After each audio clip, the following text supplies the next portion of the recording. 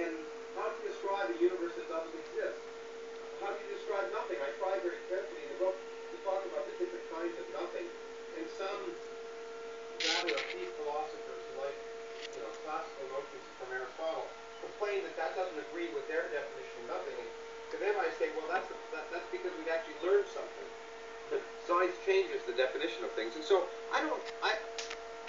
the question, I don't try to address what came before our universe or whether there was anything else. The question was there anything where our universe is? Was there any space, any time, any particles, and any radiation? And the remarkable thing is that starting with no space, no time,